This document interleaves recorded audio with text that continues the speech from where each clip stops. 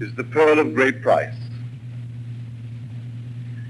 This is taken from the 13th chapter of the Gospel of Matthew, 45th and 46th verses. It's all about the kingdom of heaven. And first of all, let us say the kingdom of heaven is simply that state into which man rises, where everything is completely subject to his imaginative power. He is destined to be an heir, one with his Father who is God, where everything is put under his power. Now, here is a quote from this 13th of Matthew. The kingdom of heaven is like a merchant in search of fine pearls,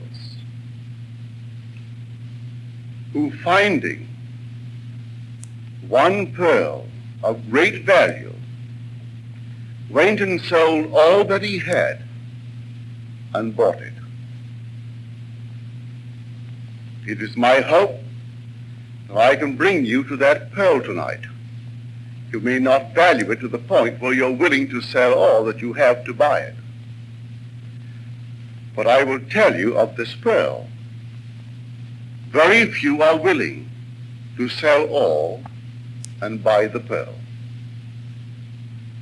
But that we now quote from another passage of the Gospels, the 11th chapter of the book of Luke, the 21st through the 23rd. When a strong man, fully armed, guards his own palace, his goods are in peace. But when one stronger than he assails him and overcomes him, he takes from him the armor in which he trusted and divides his spoil. The very next line, as though it's an afterthought, throws all the light in the world upon that statement. He who is not with me is against me. There is no benevolent neutrality, none whatsoever. He who is not with me is my enemy. He is against me. So we find the one who is completely in control of this kingdom of heaven. And I tell you, that being is called in Scripture Christ. But Christ is defined as the power and the wisdom of God. In the first chapter of the first letter of Paul to the Corinthians, Christ is the power and the wisdom of God. Don't look for a man. A man is only the instrument through which this power and this wisdom is exercised. But Christ himself is the power and the wisdom of God. You and I are the instruments through which this power and this wisdom is exercised. So Paul makes the statement, from now on, we will regard no one from the human point of view. Even though we once regarded Christ from the human point of view, we regard him so no longer. You're taking notes? That's his second letter to the Corinthians, the 5th chapter, the 16th verse.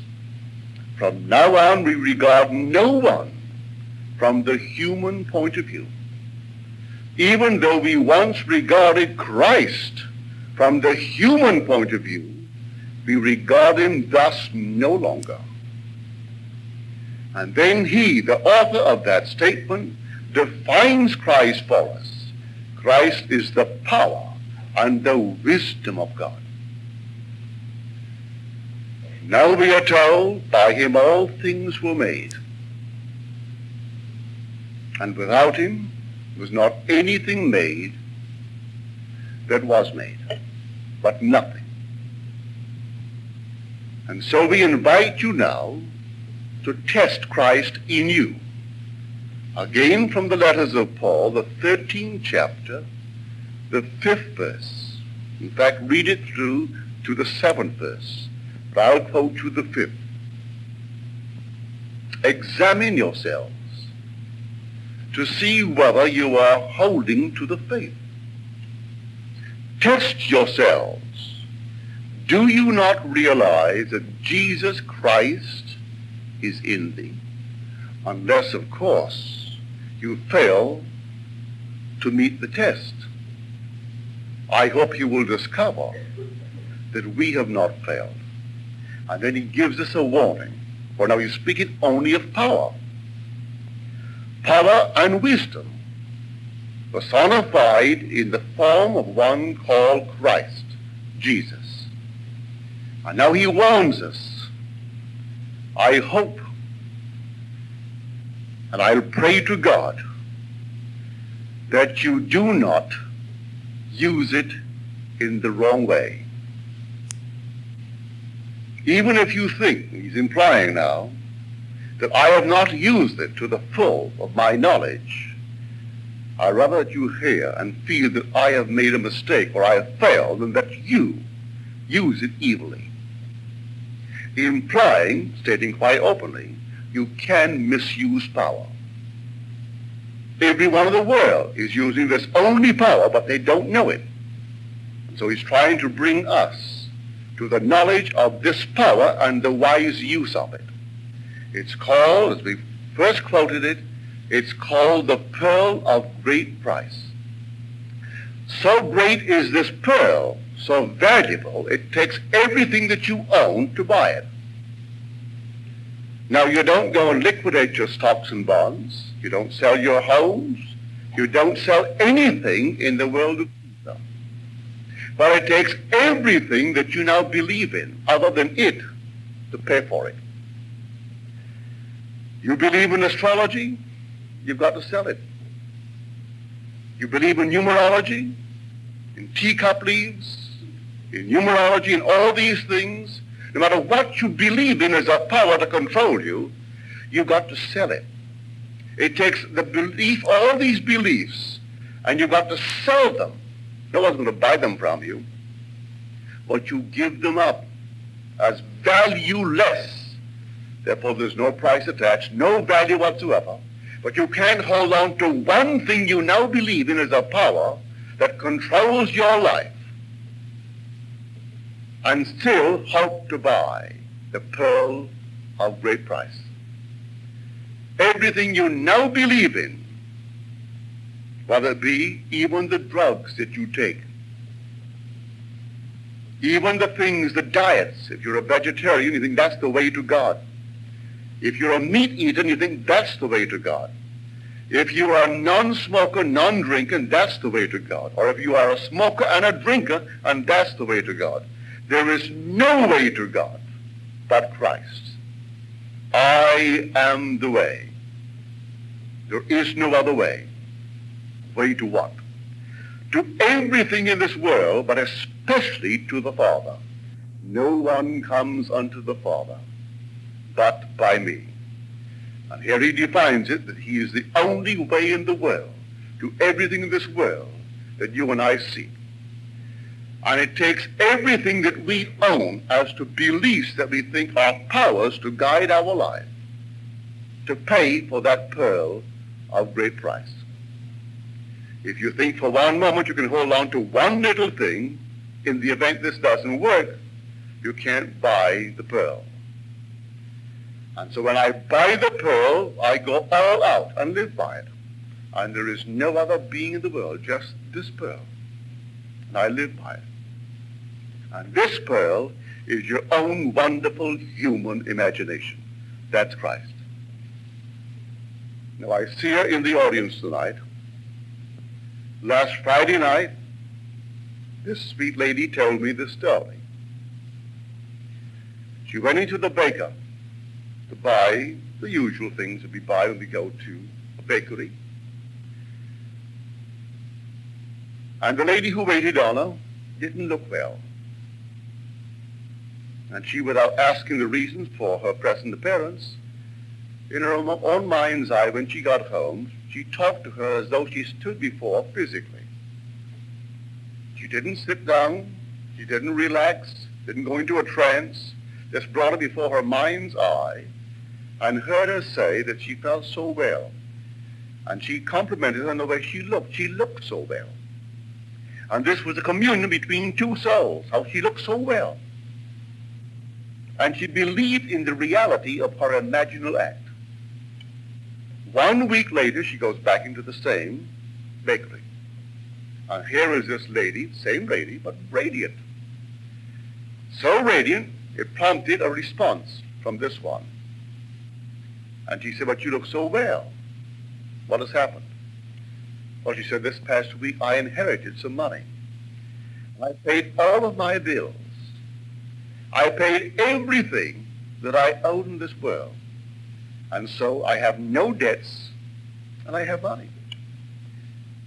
Now, this lady is totally unaware of the gift she received from the lady who is present here tonight. Totally unaware of it.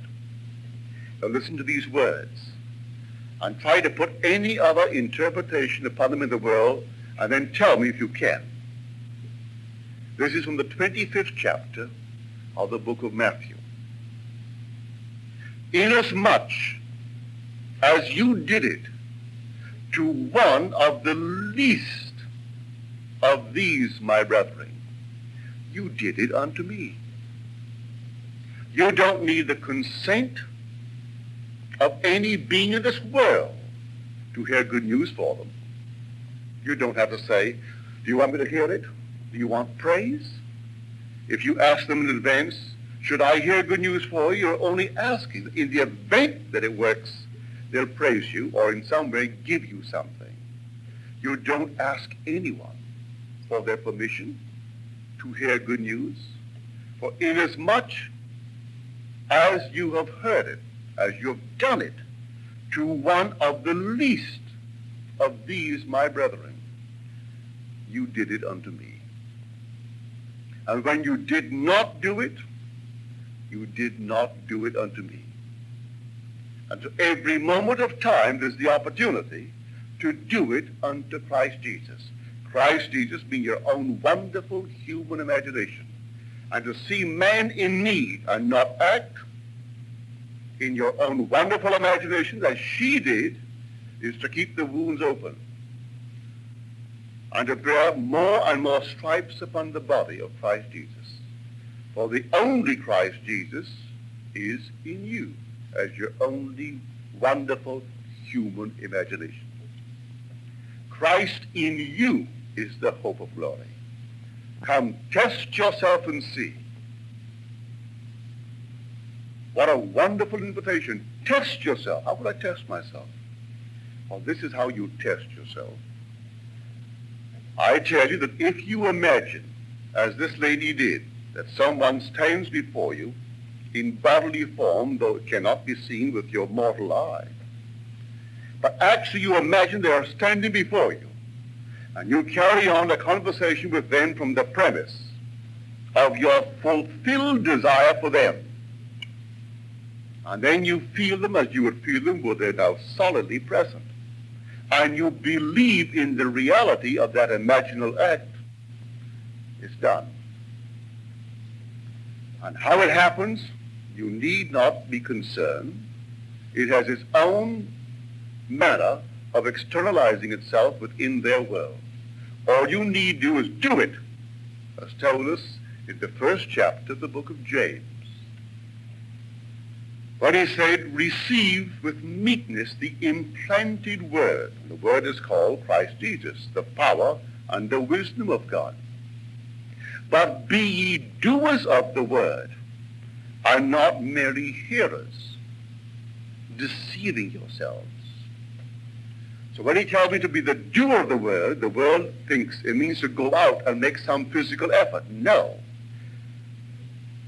James is not telling me to substitute works for faith. Works are the evidence as to whether the faith that I profess is alive or dead. Is it alive? If it is alive, I will act upon it. If it's not alive, well then, I won't act upon it. I haven't yet bought the pearl of great price. When I buy the pearl of great price, there is no other pearl like it. I sell all in this world to buy it. I sell all beliefs in powers other than my own wonderful human imagination.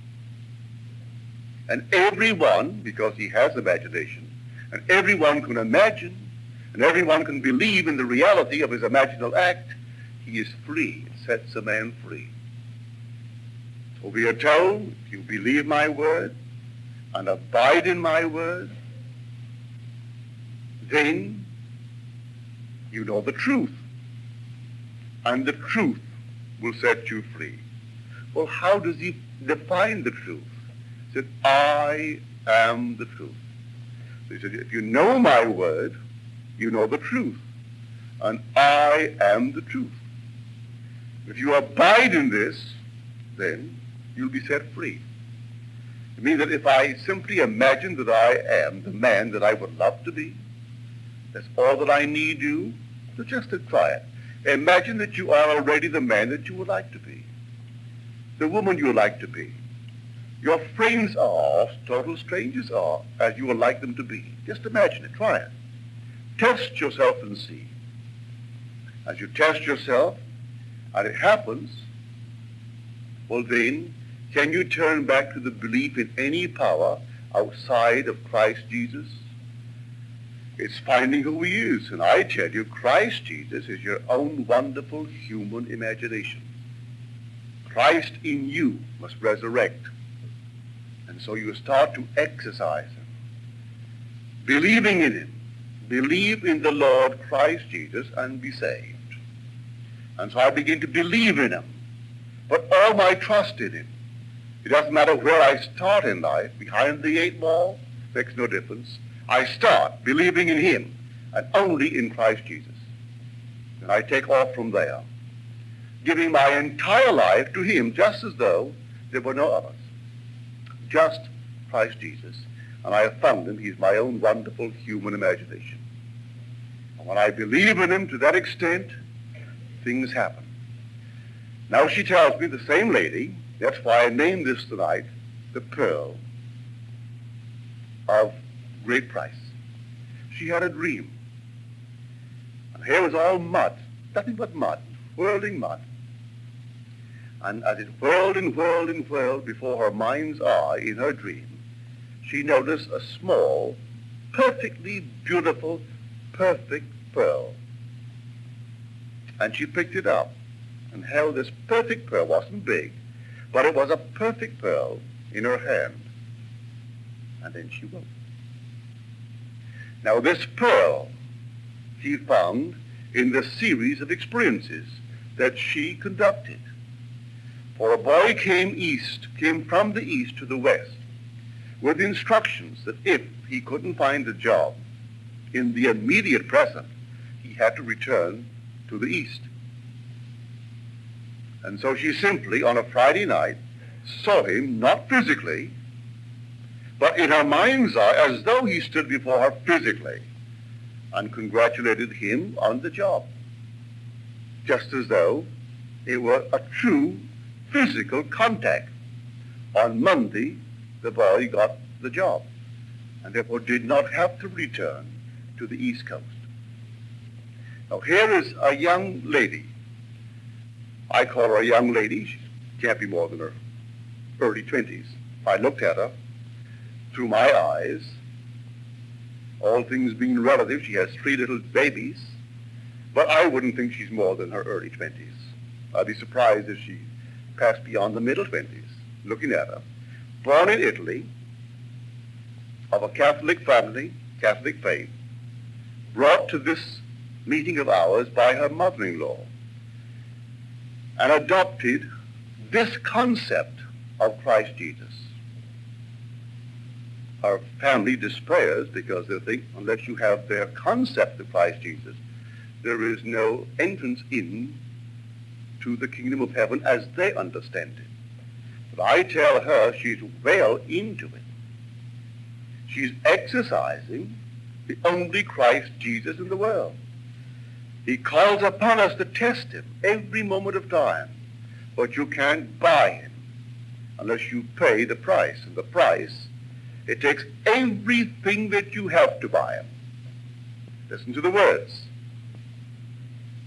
The kingdom of heaven is like a merchant in search of fine pearls, who, finding one pearl of great value, went and sold everything that he had and bought it. Everything, not a few things. The average person would say, well, after all, I know that's all well and good, but Sanka does keep me in a state of sleep when normal coffee keeps me awake. And I know that an extra martini does so-and-so to me, and I'll take none. Or maybe I should take vodka because it's good for my breath and not the martini. And 1,000 things in the world people have concerning what they should do. Every belief in a power outside of Christ Jesus, you give up. As you give it up and hold on to him and only to him, then you bought the pearl. And then you exercise it. The greatest value in the world, and that's Christ Jesus. So here she has tonight, I think she has the pearl of great price. I hope you tonight will accept it. You know, not everyone who finds Christ Jesus sought him, you know. They're brought to him by one who found him. In the gospel, Philip found him. And then he brought his friend Nathaniel. Nathaniel wasn't seeking him. Nathaniel was waiting for things to happen, for he knew the scripture backwards.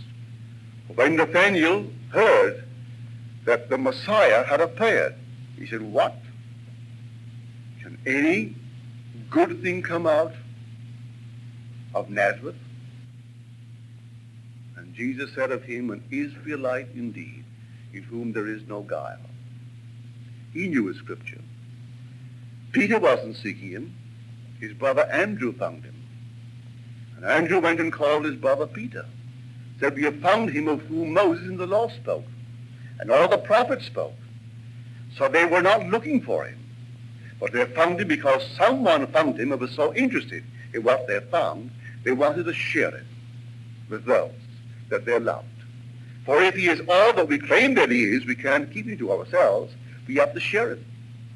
And so maybe this night, a total stranger may be here who is really not overly eager to change their concept of Christ Jesus. They aren't seeking another concept of him at all.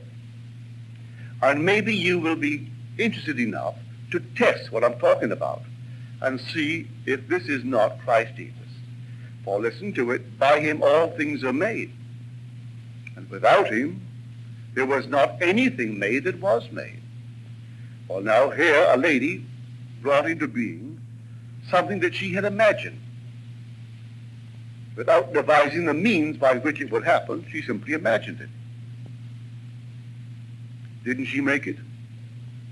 She certainly made it, without the consent of the one for whom she made it.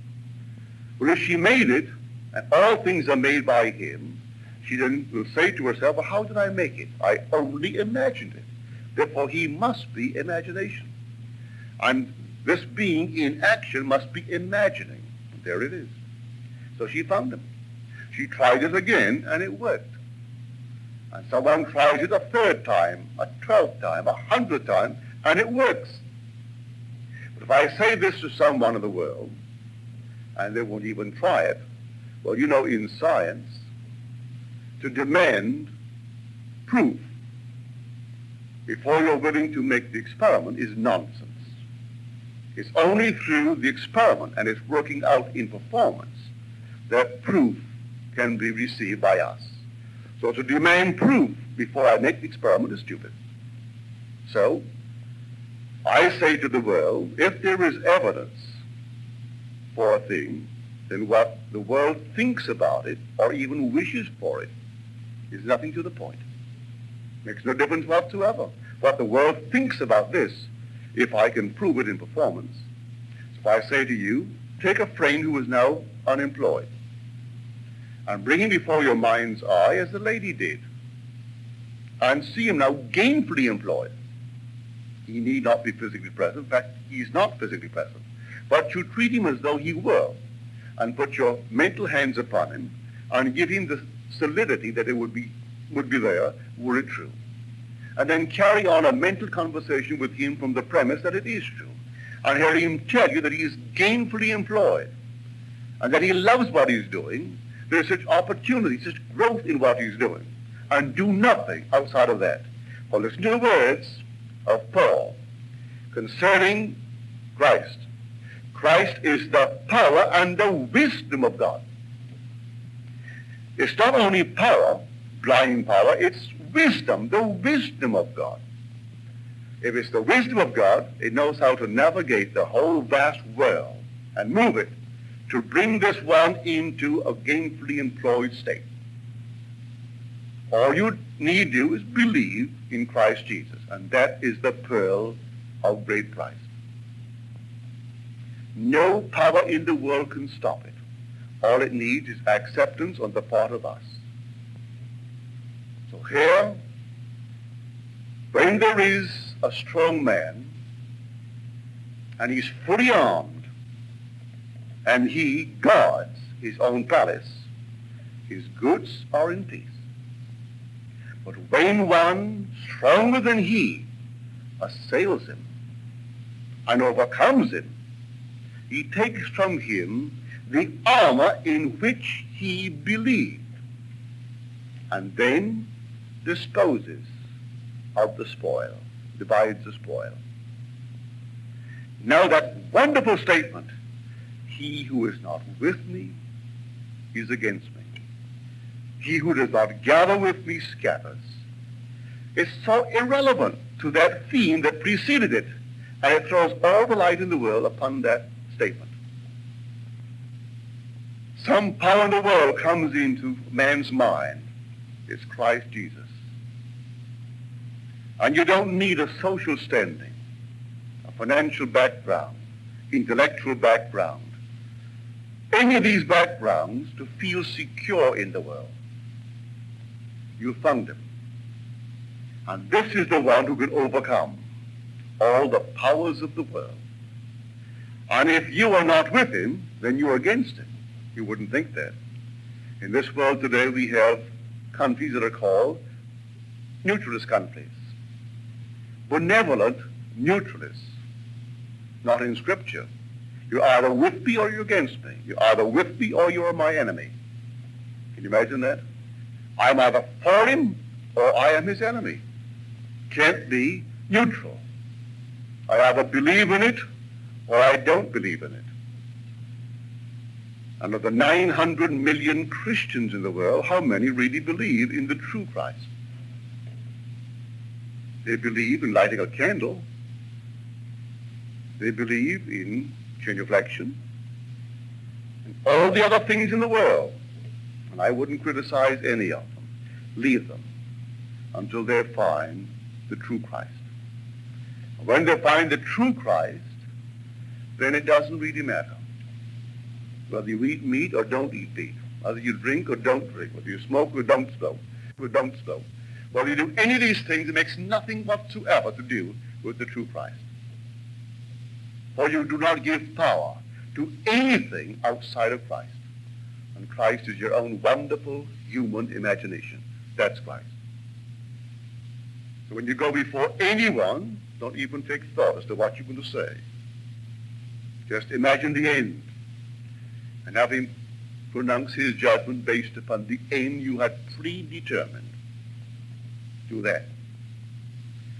Live this way in the world, trusting 100% in the pearl of great price. May I tell you, it will not fail you. But you can't modify it. You can't hold back one little reserved thing. I'm speaking from experience. not knowing that it was my own imagination that predicted accurately through the medium of the cards and the medium of the stars. I held back a little reserved note in my mind's eye when I found Christ.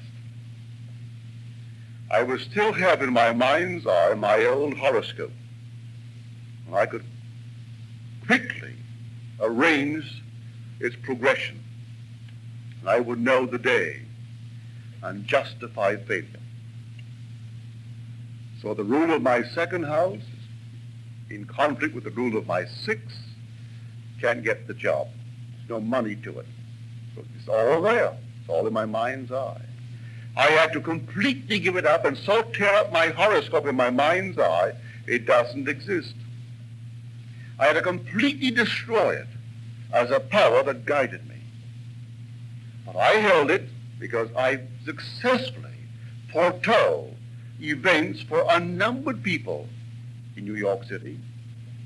I had almost the entire metropolitan crowd, the entire metropolitan opera. They came to me. And I so believed in what I did, I predicted with conviction. It worked, and they were so sold on it. And then I had to have an experience one day to show me it was only my own intense belief in these little symbols that made them work. And I came into my friend's home that I taught her how to read charts, how to set them up. Her name was Carpenter, Norma Carpenter, and I taught her.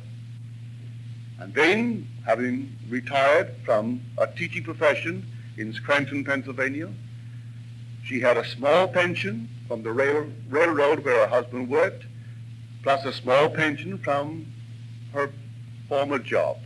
So she eked out a living, but though she could augment it in a nice way by telling and reading charts.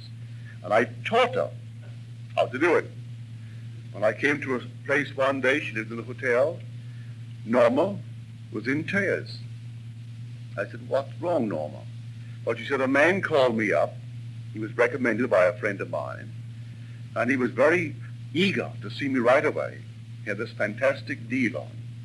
So over the phone before he arrived, he gave me his birthday, his hour, everything about it. And so I erected the chart. And when he came, I told him I'm so convinced of this good fortune falling his way today that I can close the book on it. He said to me, "Mrs. Carpenter, if you're telling me the truth, I will give you $100. And she said so confidently, "Well, give it to me now, because it has to work today." And she gave me all the reasons which I knew. I taught them to her, how it had to work today because of this transiting moon over these certain aspects of the chart. He said, "No, if it works, you will get it today, but I will not give it to you now." I said, "What's wrong with that?" Well, she said, I made up this chart from a bound volume of ephemerides. I was sitting at the open window, it's hot, and so I turned away. I was diverted, and when I went back, I didn't realize the wind had blown over the pages. And I erected a chart of a man who was born 10 years before this man. This man wasn't even born. And I progressed by chart from this horoscope made up 10 years before the birth of this man. I said, "Norma, did you believe it when you spoke to him?" She said, "Certainly I did." I said, "Forget it. Just completely forget it. It's done." I was in her room, her suite of rooms that night, around 8, when a Western Union boy came upstairs and delivered a check, a Western Union check for $100. And the chart was drawn of a man who wasn't born. He was born 10 years after this chart of a man. But Norma cannot sell that because she feels they all believed in me. She cannot buy the pearl of great price because she feels her only security is to get her little small check from the railroad in Pennsylvania and a small check from the schoolhouse in Scranton, Pennsylvania, and eke it out with this, so she cannot give up and buy the pearl. You've got to give up every belief in this world in a power outside of Christ to buy Christ. There is nothing but Jesus Christ. You either believe in him or you don't believe in him. And any little reservation for a rainy day, it'll rain. And so you hold back the belief in stars, but I'm confessing, having done it so successfully over the years, I still carried in my mental furniture my chart. And so you can always justify a failure. And as Blake said, self-justification is the voice of hell. I didn't know it. In hell, everyone is justifying himself. No matter what he does, if it's a failure, he justifies it. Gives you all the reasons in the world. But hell is not a place outside of earth, it's right here. So we are in the hell justifying failure. But I couldn't do it because look at my Venus. And then as soon as Venus gets beyond the point where it interferes with me, but after I look at Mercury. And so there I go. And when in spite of Venus and Mercury something happens, oh, why didn't I see this? Well, there it was all along. A man goes back and reflects and then again justifies. No, he went and sold all that he had and bought it. All that he had, not a few things. You can't just buy it with a few of the things that you will dispose of. Yet you can use it wisely and successfully, but you don't really possess him, that pearl, unless you buy him, and you can only buy him when you've sold everything that you have, well, then buy him. And so that it's all out or nothing. So he who is not with me is against me. And I know it's the difficult thing, but is it worthwhile having? When you consider by having Christ Jesus, you are rising into a world of an entirely new order, where everything is subject to your imaginative power. You're not here at all. You're moving from the world of death into the world of life when you find him and make him one with you. So you take it, and then let me tonight, in a quick summary, will take me no more than 1 minute to do it, 2 minutes at the most. You take this pattern, it's going to happen to you. Crucifixion is over for all of us. You aren't going to be crucified. I have been crucified with Christ. It is not I who live, but Christ who lives in me. And the life I now live in the flesh, I live by the faith of the Son of God who loved me and gave himself for me. That is Galatians, 2nd chapter, 20th verse. The 6th of Romans. If we have been united with Christ in a death like his, we shall certainly be united with him in a resurrection like his. Listen to the tenses. If we have been united with Christ in a death like his, that's past. Change of tense, we shall certainly be united with him in a resurrection like his. That's to be. Now we are told there are those who are misleading the people by teaching that the resurrection is over and past. The resurrection is not, it's to be. It is taking place one after the other.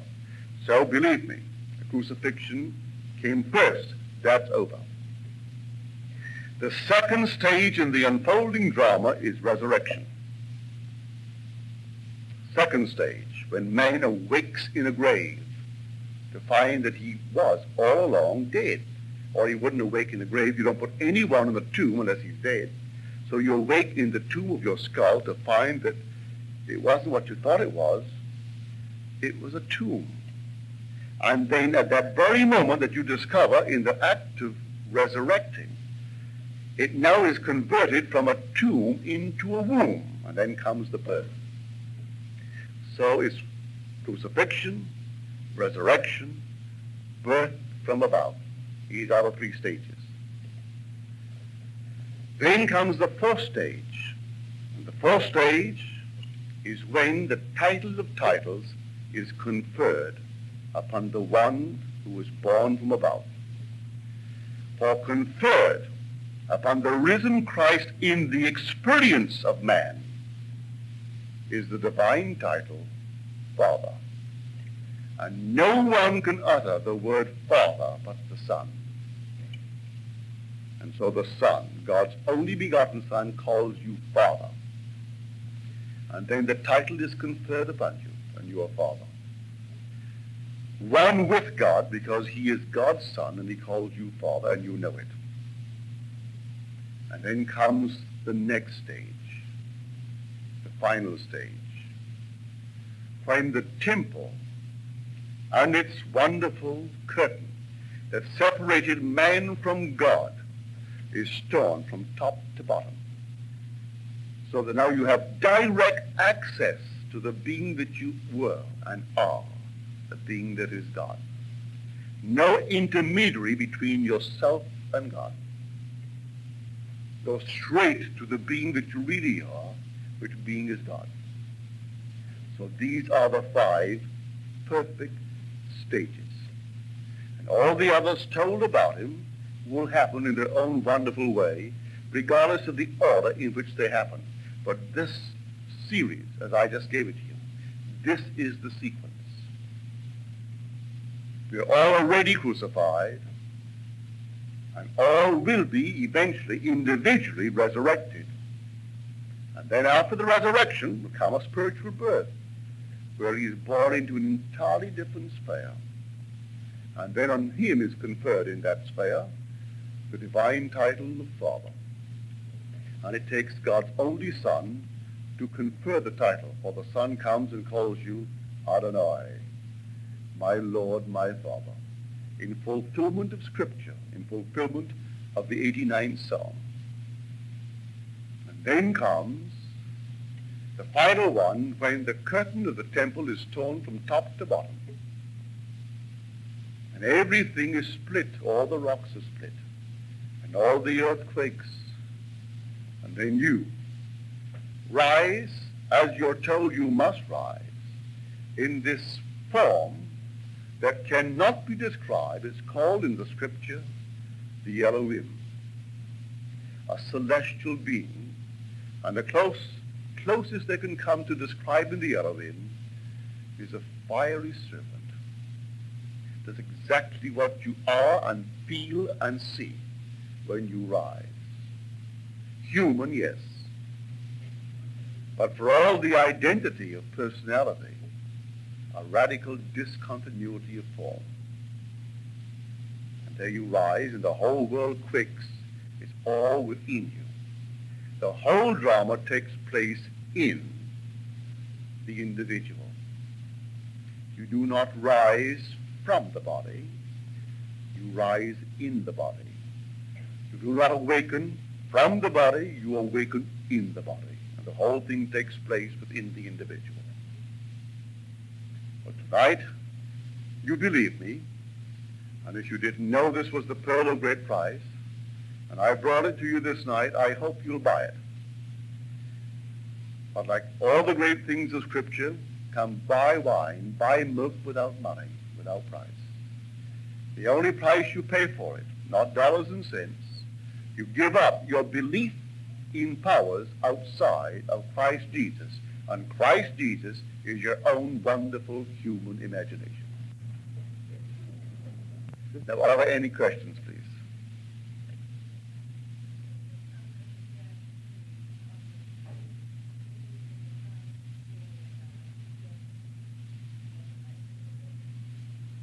Did I say that? No, my dear. No. Shin is made like you would a big W. And there is a three-prong It's like Neptune's staff. You know that three prongs of Neptune? You make it that way. The symbol of a shin is a tooth that consumes, that devours. And it's also called a flame, a fire. A fire consumes. Well, a shin is in the name of Jesus. The first three letters of Jesus are the first three in the name of Jehovah, which is Yod, He, Vav. But then you put a shin, and then you put an iron. Because Jehovah, everything is. Nothing passes away. But to be a Savior, one would have to be able to change. If you could not be changed for what you are, you could not be saved. So the Savior, when Jehovah comes as Savior, a shin is in his name, that he could transform the lady. She took the shin and used it in her power when she saw a depressed lady. Could have been her feet were hurting. She didn't know what was wrong. She could be standing on her feet all day long, but didn't ask her what was wrong. She just saw a lady in need of help. And in her mind's eye, she just saw radiant and saw her happy.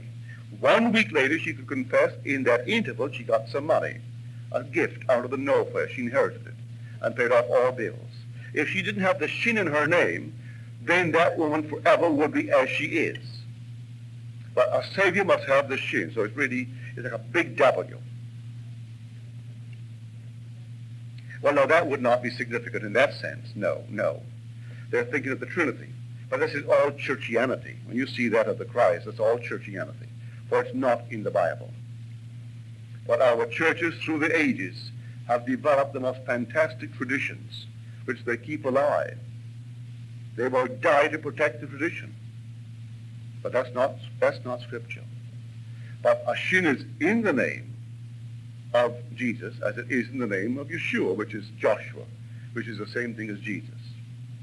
Because the last one, iron, in the name is an I. Is that letter, the 16th letter of the alphabet, which has the value of I and the numerical value of a 70. So he sends 70 into the world to really do this work. Not 70 people, that's I. To see it 70 times 7. To see it so clearly that you see it and not a power in this world can move you from it. I saw it, I'm still seeing it, I will continue to see it until that which I have seen and am seeing and will continue to see is externalized. No wavering. I believe in the reality of the imaginal act. And the day will come you will see it as something objective to your mortal eye. It'll be so vivid in your mind's eye, you'll object it. But the shin is a flame. It's a tooth that consumes and consumes. And could I not consume in my own mind's eye unlovely things I see in another, I couldn't help them. But my ability to completely forget all that I saw them to be and put in its place what I want them to be allows me to save them, to be a Savior. And Jesus is Savior. And Jesus Christ is the one who actually has lifted up within himself the power and the wisdom of God, which is Christ. And the day is coming that everyone will move into this world completely subject to our imaginative power. And all of us will recognize each other, though the bodies will be transparent. You can't describe the body. You can't. Completely above the organization of sex. There's no need for sex as we understand sex, or we create without bodies of this nature. Yet we have a body. As Paul said, about the body you sow.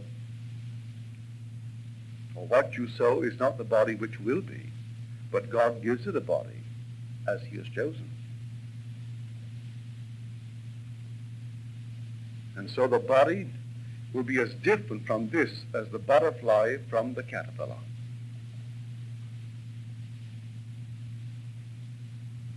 Something attuned to an entirely different realm, and yet luminous. I've seen it. I became one with it. And someone said to me, Neville, how can you dare say that infinite power, infinite wisdom can be conceived as personal. Yet in the 8th chapter of Romans, are we not told, the whole creation waits eagerly for the revealing of the sons of God. God has this power, this infinite creative power, and yet he has sons. And are we not personal? If he's waiting eagerly for the revealing of his sons, then is he not a person? But I don't have to rationalize it. I have seen him, and God is a person. And the infinite power, how can you personify it and call it a person? I have seen it, and it is man. Infinite power is man. Infinite wisdom is man. I have seen them.